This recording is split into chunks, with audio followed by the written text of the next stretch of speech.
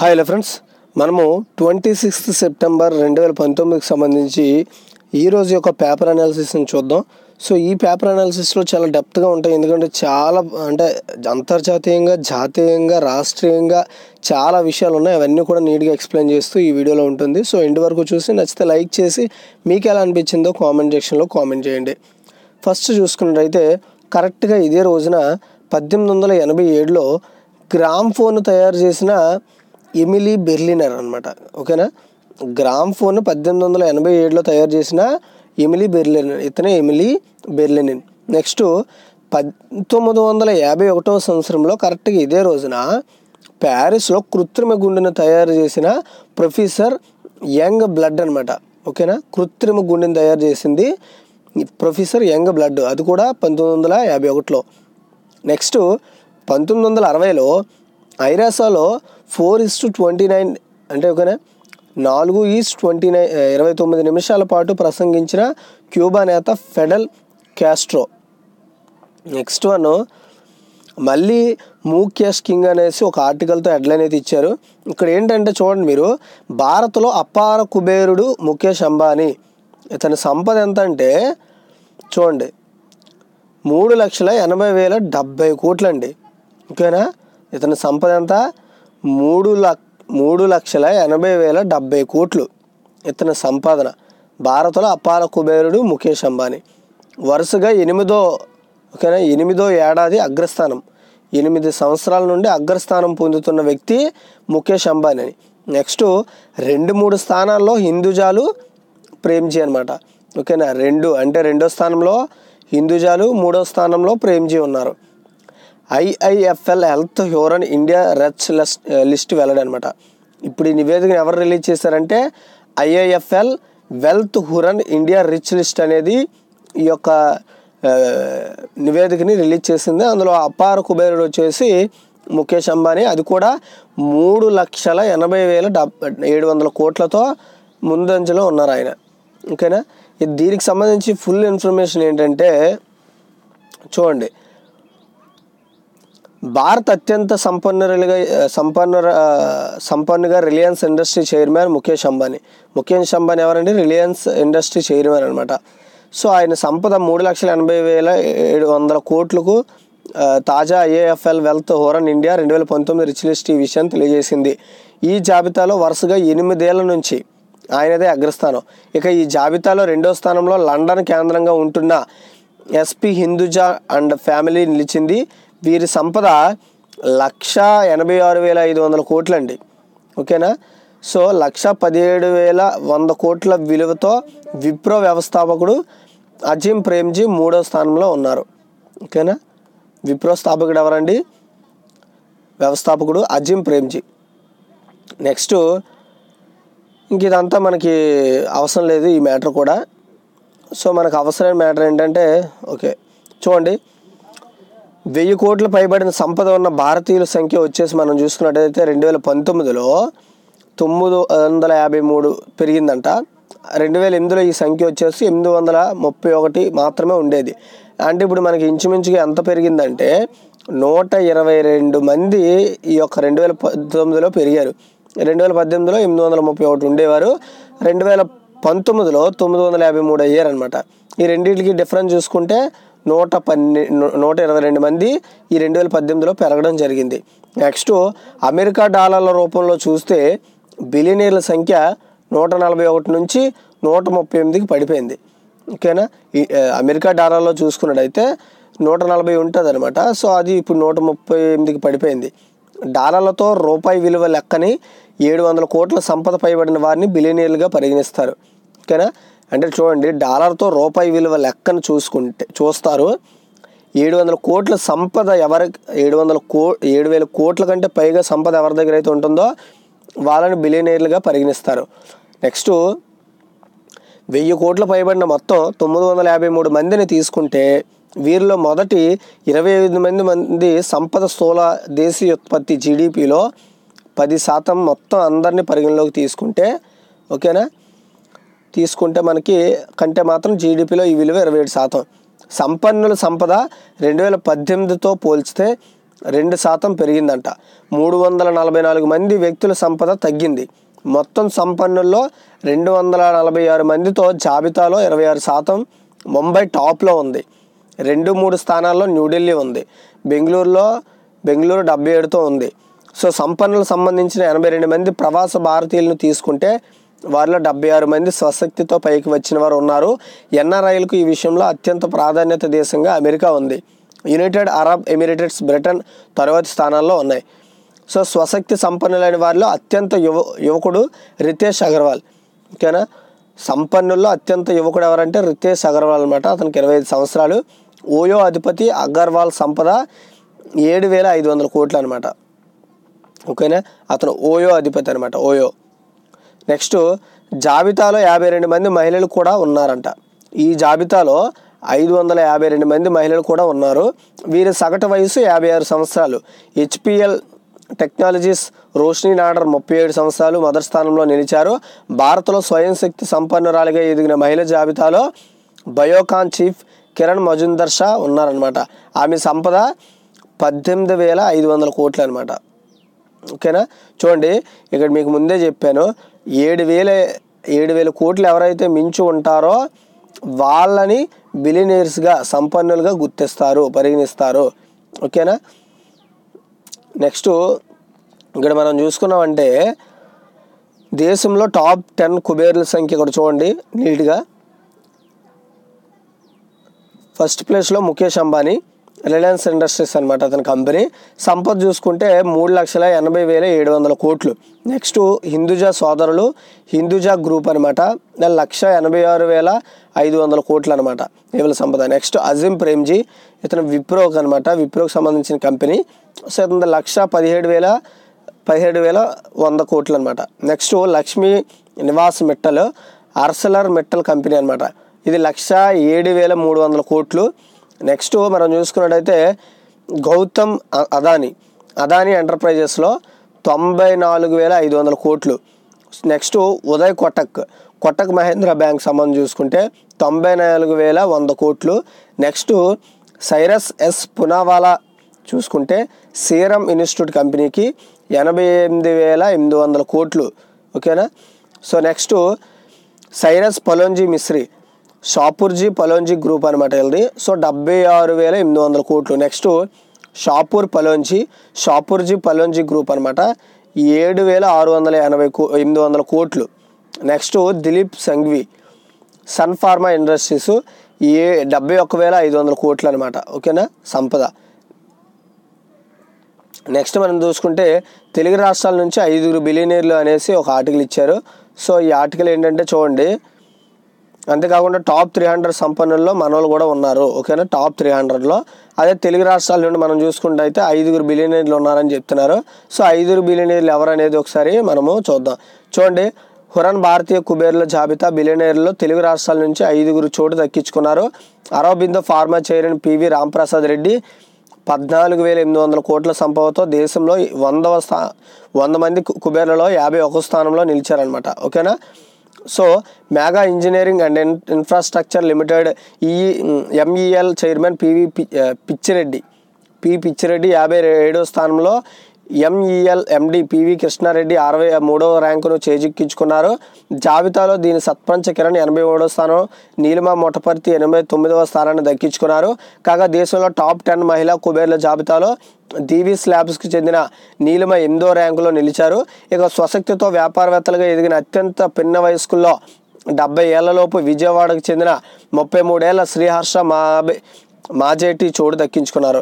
So Swiggy సహా promoter Sriharsha సంపద విలువకు హురాన్ 1,400 కోట్లుగా లెక్కగట్టింది. మొత్తం సంపన్నుల్లో తెలంగాణ రాష్ట్రానికి చెందినవారు 68 మంది, గత ఏడాది 49 మంది ఉండేవారు. ఆంధ్రప్రదేశ్కు చెందినవారు 9 మంది, గత ఏడాది 6 ఉన్నట్లు హురాన్ వెల్లడించిందనమాట. సో ఈ లిస్ట్ అంతా ఇంకా పెద్దగా అవసరం లేదు. సో నెక్స్ట్ తెలంగాణకు జాతీయ జల మిషన్ అవార్డులు అనేసి ఒక ఆర్టికల్ ఇచ్చారు. ఇక్కడ చూడండి, ఢిల్లీలో ప్రదానం చేసిన కేంద్ర మంత్రి గజేందర్ సింగ్ అనమాట. ఈ తెలంగాణ జాతీయ జల మిషన్ అవార్డులు ఎవరు అందజేశారంటే కేంద్ర మంత్రి ఓకేనా కేంద్ర మంత్రి గజేంద్ర సింగ్ అనమాట. సో అవార్డులు అందుకున్న తెలంగాణ అధికారులు, అవార్డులు ఎవరు అందుకున్నారు? అధికారులు అందుకున్నారు. సో ఇప్పుడు దీని గురించి మనం ఒకసారి చిన్న ఆర్టికల్ వివరిస్తాను చూడండి. తెలంగాణ ప్రభుత్వం ప్రతిష్టాత్మకంగా చేపట్టిన మిషన్ భగీరథ అనమాట. ఓకేనా, ప్రతిష్టాత్మకంగా చేపట్టిన మిషన్ భగీరథ, ఇది వాటర్కి సంబంధించిన స్కీమ్ అని చెప్పుకోవచ్చు. సో తెలంగాణ జలవనరుల సమాచార వ్యవస్థ DWRS భూభాగర్భ జలవనరుల శాఖ జాతీయ జల మిషన్ అవార్డులు దక్కాయి. బుధవారం ఢిల్లీలో విజ్ఞాన్ భవన్లో జరిగిన ఒక కార్యక్రమంలో కేంద్ర మంత్రి గజేంద్ర సింగ్ షెకావత్ అవార్డులు ప్రదానం చేశారు. ఎవరు ప్రదానం చేశారంటే గజేంద్ర సింగ్ షెకావత్ అనమాట అవార్డులు ప్రదానం చేశారు. ENC కృష్ణారెడ్డి, కాడా కమిషనర్ డాక్టర్ మల్సురత్, తెలంగాణ భూగర్భ జలవనరుల శాఖ డైరెక్టర్ పండిట్ మధునూరే ఈ అవార్డును అందుకున్నారని చెప్పుకోవచ్చు. సో ఇక్కడ ఇంకో విషయం చూసుకున్నట్టయితే మిషన్ భగీరథ స్ఫూర్తితోనే కేంద్ర ప్రభుత్వం హర్ ఘర్ నల్ సే జల్ కార్యక్రమాన్ని మొదలు పెట్టబోతుందన్నమాట. అంతకుముందు ఢిల్లీలో ఏర్పాటు చేసిన మిషన్ భగీరథ స్టాల్ను, ఫోటో ఎగ్జిబిషన్ను కేంద్ర మంత్రి షెకావత్ ప్రారంభించడం జరిగిందనమాట. ఓకేనా, నెక్స్ట్ ఆర్టికల్ చూడండి. ఉగ్రవాదుల హిట్ లిస్ట్లో ప్రధాని మోదీ, అమిత్ షా అనేసి ఒక ఆర్టికల్ ఇచ్చారు. సో దీనికి సంబంధించిన మ్యాటర్ ఏంటో చూద్దాం. కేంద్ర మంత్రి నరేంద్ర మోదీ, హోంమంత్రి అమిత్ షా, ప్రధానమంత్రి నరేంద్ర మోదీ, హోంమంత్రి అమిత్ షా జాతీయ భద్రతా సలహాదారు అజిత్ దోవల్పై ఉగ్రవాదుల దాడికి వ్యూహం పన్నారన్న హెచ్చరికల నేపథ్యంలో దేశవ్యాప్తంగా భద్రతను అత్యంత కట్టుదిట్టం చేశారు. ఓకేనా, జాతీయ భద్రతా సలహాదారు ఎవరండి? అజిత్ దోవల్, గుర్తుపెట్టుకోండి. ఇది అజిత్ దోవల్, జాతీయ భద్రతా సలహా అంటే అజిత్ దోవల్ అని మనం గుర్తుపెట్టుకోవాలి. నెక్స్ట్ అదేవిధంగా దేశంలో జమ్మూ, అమృత్సర్, జైపూర్, గాంధీనగర్, కాన్పూర్, లక్నోలతో సహా 30 ప్రధాన నగరాలపై పేలుళ్ల పథకం రచించినట్లు సమాచారం అందడంతో అన్ని రాష్ట్రాలను కేంద్ర హోంశాఖ అప్రమత్తం చేసింది. ప్రధాని మోదీ, కేంద్ర మంత్రి అమిత్ షా జాతీయ భద్రతా సలహాదారు అజిత్ దోవల్ను హిట్ లిస్టులో చేర్చామంటూ పౌర విమానయాన భద్రతా విభాగానికి జైషే మహమ్మద్ ఉగ్ర సంస్థ పేరుతో లేఖ అందింది. సెప్టెంబర్ 10వ తేదీన పంపినట్లు ఉన్న ఈ లేఖలో ఆర్టికల్ 370పై ప్రతీకారం కోసమే పాల్పడుతున్నట్టు చెప్పడం జరిగిందనమాట. ఓకే, సో ఇదనమాట మ్యాటరు. యాక్చువల్గా హిట్ లిస్ట్ అంటే ఏంటంటే వాళ్ళని చంపుతాము అంటే చంపే అవకాశాలు ఉంటాయనే ఒక సూచన అని చెప్పుకోవచ్చు. ఇందులో ఇండియాలో చూసుకుంటే ప్రధాని మోదీ, అమిత్ షా, అంతేకాకుండా జాతీయ భద్రతా సలహాదారుడు అజిత్ దోవల్పై వీళ్ళు హిట్ లిస్ట్లో ప్రకటించడం జరిగింది. సో చూడాలి దీనిపై అప్డేట్ ఎలా ఉంటుందనేది. ఎందుకంటే సో ఇలాంటి మార్పు అనేది ఇలాంటిది ఈ రోజుల్లో అంత ఈజీ కాదు. సో అది కూడా దేశ శక్తిని పెంచుతున్న ప్రధాని మోదీ, అంతేకాకుండా హోంమంత్రిగా బాధ్యతలు స్వీకరించిన అమిత్ షా మీద ఈ యొక్క హిట్ లిస్ట్ రావడం అనేది దేశం మొత్తం మీదుగా చాలా ప్రేరేపణలు తేవడం జరుగుతుంది. సో చూద్దాం ఏముంటుందో, దీనిపైన ప్రభుత్వం ఎలా స్పందిస్తుందో అనేది చూడాలి. So next Britain వాస్కి Ramanujan praise అనమాట. సో రామానుజన్ అంటే ఎవరో మనకు తెలుసు, మ్యాథ్స్పై ఎక్కువగా కృషి చేసిన వ్యక్తి, ఒక మ్యాథ్స్ సైంటిస్ట్ అని చెప్పుకోవచ్చు.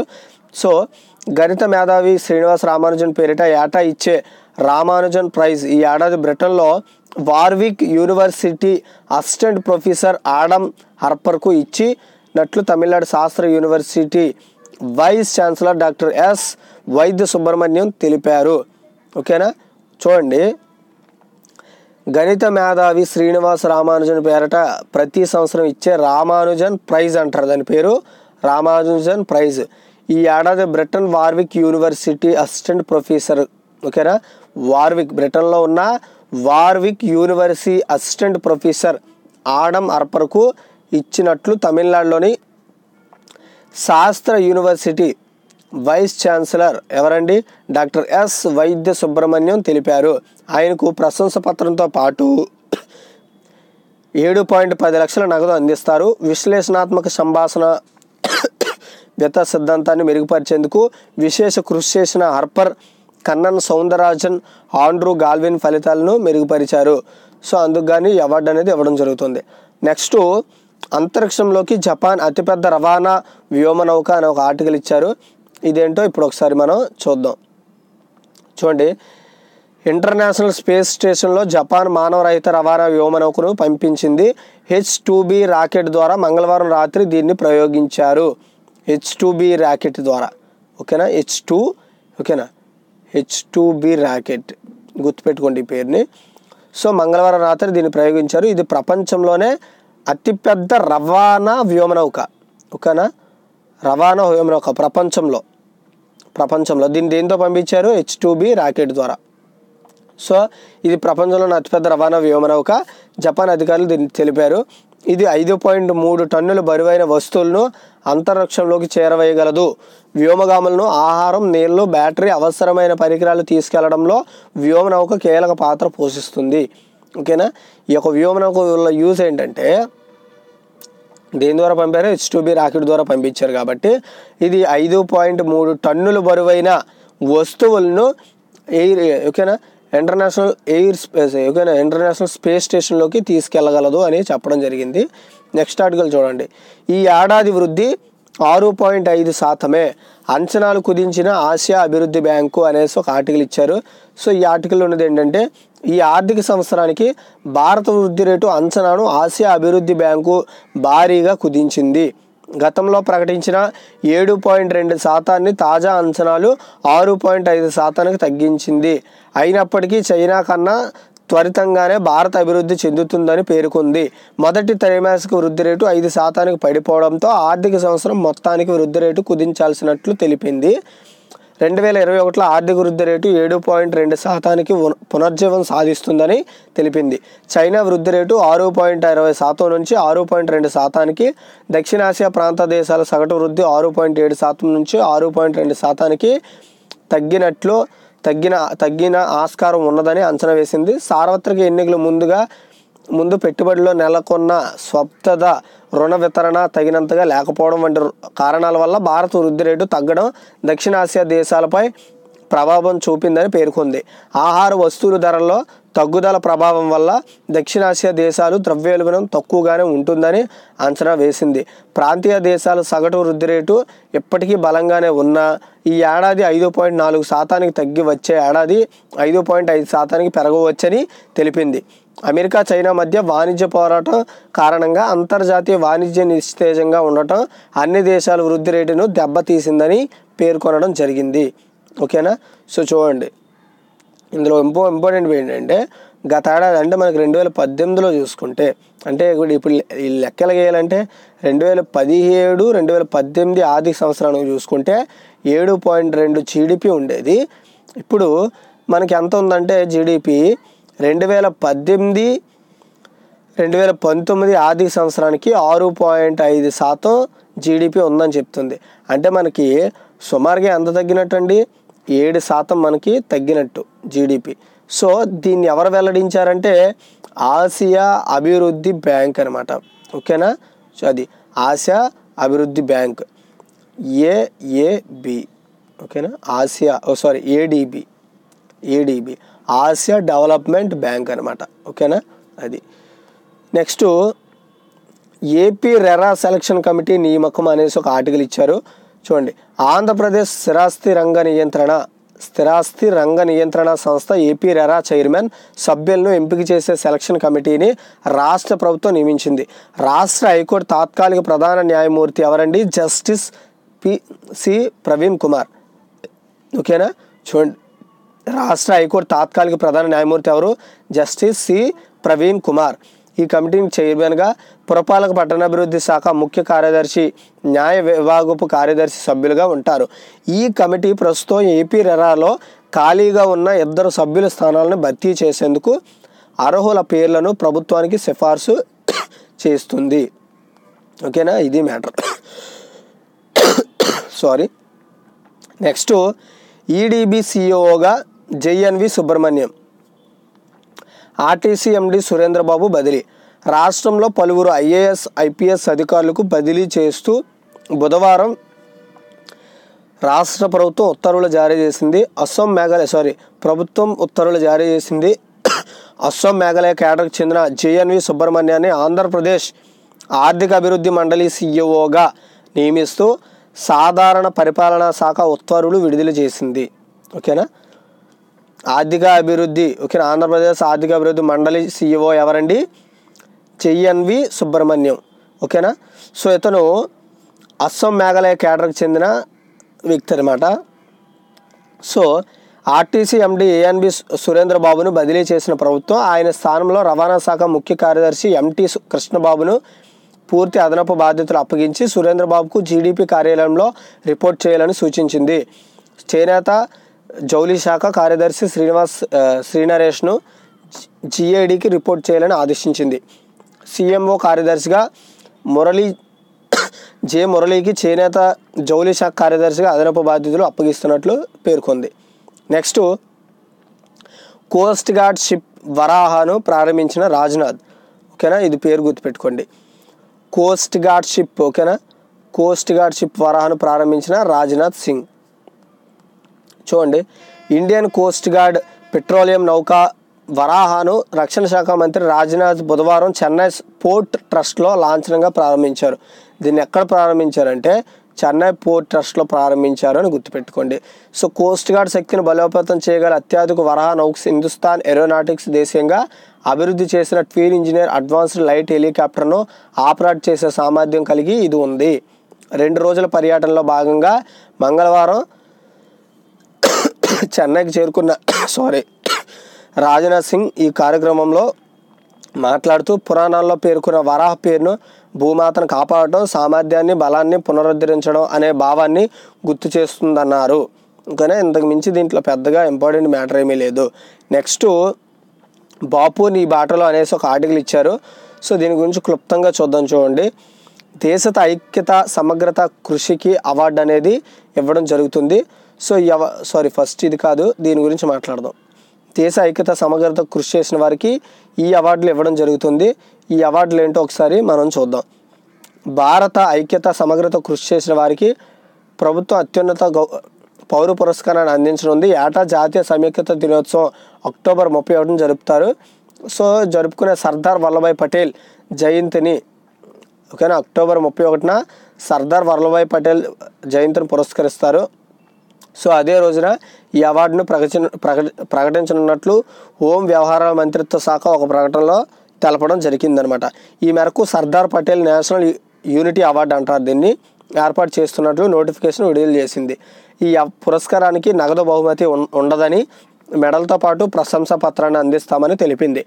అత్యంత అరుదైన సందర్భాల్లో తప్ప మరణాంతరం ఈ అవార్డు ప్రకటించమని పేర్కొంది. సంవత్సరంలో 3 కంటే ఎక్కువ అవార్డులు ప్రకటించమని కూడా వెల్లడించడం జరిగింది.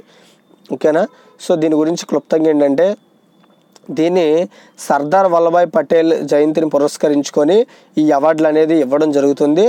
సో దీన్ని Sardar Patel national unity award అని అంటారు. ఓకేనా, సర్దార్ నేషనల్ యూనిటీ అవార్డు అని వీటిని పిలుస్తారనమాట. ఓకేనా, సో ఇది సంవత్సరంలో 3 అవార్డుల కంటే ఎక్కువ ఇవ్వరు, అంటే 3 కంటే ఎక్కువ మందికి ఇవ్వరు. దీంతో క్యాష్ ఏమి ఉండదు, ఒక అవార్డు ప్రశంసా పత్రం మాత్రమే ఇస్తాము. నెక్స్ట్, చనిపోయిన వ్యక్తులకి ఈ అవార్డులు అనేది ప్రకటించమని కూడా చెప్పడం జరిగింది. సో దీనిని హోం మంత్రి వ్యవహారాల శాఖ ఒక ప్రకటనలో తెలిపిందనేసి ఈ ఆర్టికల్లో ప్రకటించడం జరిగింది. నెక్స్ట్, బాపు నీ బాటలో అనేసి ఇచ్చారు. సో ఐక్యరాజ్య సమితిలో గాంధీజీకి ప్రధాన నివాళులు, గాంధీజీ స్టాంపును విడుదల చేసిన మోదీ అనేసి ఒక ఆర్టికల్ ఇచ్చారు.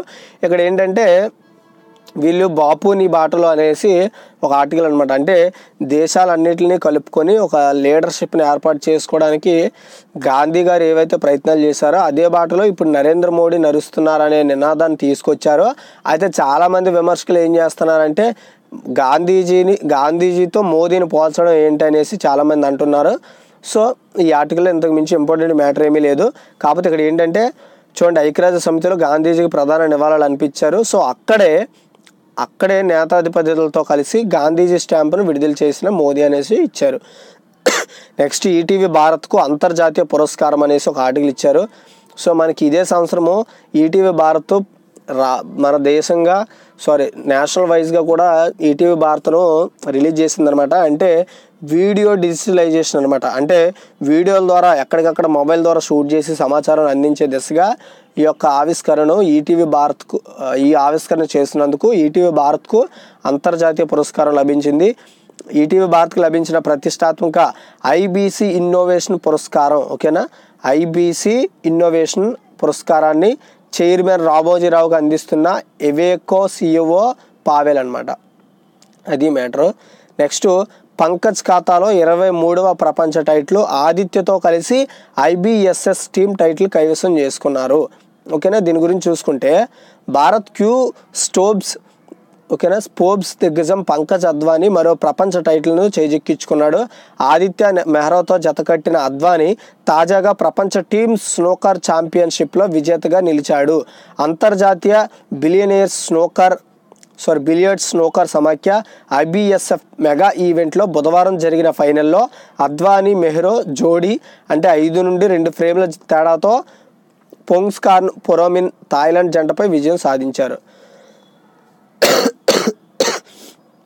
చూడండి 28న జాషువా పురస్కారాలను ఒక ఆర్టికల్ ఇచ్చారు. పురస్కార నగదును 50,000 నుంచి 1,00,000కు పెంచిన సీఎం. చూడండి తెలుగు భాషా సాహిత్య రంగాల్లో కృషి చేసిన 4 సాహిత్యకారులకు ఈ నెల 28వ తేదీన మహాకవి గుర్రం జాషువా పురస్కారాలను ప్రదానం చేస్తారు. ఓకేనా. ఏంటంటే మహాకవి గుర్రం జాషువా పురస్కారాలను అందరూ చేస్తారు. దేనికి? తెలుగు భాషా సాహిత్య రంగాల్లో కృషి చేసిన వారికి ఈ నెల 28న ఓకేనా ఈ యొక్క పురస్కారాలను అందజేస్తారు. ఏపీ అధికార భాషా సంఘ అధ్యక్షుడు ఎర్లగడ్డ లక్ష్మీప్రసాద్ తెలిపారు. విజయవాడలో బుధవారం విలేకరులతో ఆయన మాట్లాడారు. సో ఇంత మ్యాటర్, దీని గురించి పెద్దగా చెప్పుకోవాల్సినంత అవసరం ఏమీ లేదు. సో ఇక్కడ ఏంటంటే యాక్చువల్గా ఈ పురస్కారంతో పాటు 50,000 ఇచ్చేవారు. ఇప్పుడు దాన్ని 1,00,000కు పెంచామనేసి చెప్పడం జరిగిందనమాట. నెక్స్ట్ INS అధ్యక్షుడిగా శైలేష్ గుప్తా, ఎగ్జిక్యూటివ్ కమిటీ సభ్యుడిగా KRP రెడ్డి. ఆల్రెడీ మనం దీని గురించి చదువుకున్నాం, ఇది పెద్ద ఇంపార్టెంట్ మ్యాటర్ కాదు.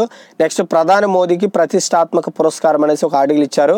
ఇక్కడ చూడండి, మహాత్మా గాంధీ 150వ జయంతి ఉత్సవాలను జరుపుకుంటున్న వేళ ప్రధానమంత్రి నరేంద్ర మోదీకి అరుదైన గౌరవం దక్కింది. Bill and Melinda gates foundation ప్రతి ఏడాది ఇచ్చే అత్యంత ప్రతిష్టాత్మకమైన గ్లోబల్ గోల్ కీపర్ అవార్డు మోదీకి దక్కింది.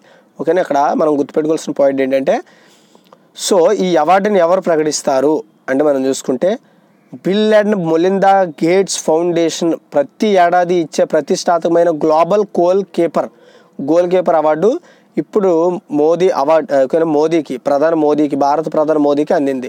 భారత్ను పరిశుభ్రంగా ఉంచడానికి మోదీ సర్కార్ చేపట్టిన స్వచ్ఛ భారత్ అభియాన్ ఐక్యరాజ్య సమితి విధించిన లక్ష్యాలను చేరుకోవడంతో ఈ అవార్డు ఇస్తున్నట్లు గేట్స్ ఫౌండేషన్ ప్రకటించింది. మంగళవారం రాత్రి న్యూయార్క్లో జరిగిన ఒక కార్యక్రమంలో గేట్స్ ఫౌండేషన్ అధినేత బిల్ గేట్స్ ఈ అవార్డును మోదీకి ప్రదానం చేశారు. మహాత్మా గాంధీ 150వ జయంతి ఉత్సవాలు జరుపుకుంటున్న సమయంలో ఈ అవార్డు రావడం వ్యక్తిగతంగా నాకు ఎంతో ప్రత్యేకంగా ఉందని మోదీ వ్యాఖ్యానించడం జరిగింది. నెక్స్ట్ చూడండి, ద్రవ సహజ వాయువును ఇంధనంగా వినియోగించుకునే ప్రపంచంలోనే మొట్టమొదటి అత్యంత భారీ కంటైనర్ నౌక ఇది. 400 మీటర్ల పొడవు ఉండే ఈ నౌక ఒకసారి 23,000 కంటైనర్లతో సరుకును దూసుకెళ్లగలదు. దీన్ని ఫ్రాన్స్కు చెందిన CGM సంస్థ తయారు చేసింది. బుధవారం షాంఘైలో ఈ షిప్యార్డ్లో ప్రారంభించారు. షిప్యార్డ్లో స్టార్ట్ చేశారు దీన్ని. సో దీని గురించి మనం చూసుకుంటే ద్రవ సహజ వాయువును ఇంధనంగా వినియోగించుకునే ప్రపంచంలో మొట్టమొదటి అత్యంత భారీ కంటైనర్ నౌక ఇది అనమాట. ఓకేనా. సో 400 మీటర్ల పొడవు అనమాట. దీని పొడవు ఏంటంటే 400 మీటర్లు. ఓకేనా. ఈ నౌక ఒకేసారి 23,000 కంటైనర్లతో సరఫరా అంటే బరువును మోసుకెళ్ళగలదు. దీన్ని ఫ్రాన్స్కు చెందిన అంటే 23,000 కంటైనర్ మోసుకెళ్ళగలదు. దీన్ని ఫ్రాన్స్కు చెందిన CGM సంస్థ ఎం సంస్థ తయారు చేసింది. బుధవారం షాంఘైలో ఒక షిప్యార్డ్లో దీన్ని స్టార్ట్ చేశారు. నెక్స్ట్ ఇది టోటల్గా ఈరోజు ఒక పేపర్ అనాలిసిస్. సో నేను మొత్తం అంత క్లారిటీగా ఎక్స్ప్లెయిన్ చేద్దామనే ఉద్దేశంతో ఈ వీడియో కొంచెం లెంత్ అయి ఉండొచ్చు. సో ఈ వీడియో చూసిన ప్రతి ఒక్కరు కూడా లైక్ చేసి షేర్ చేయండి. Thanks for watching.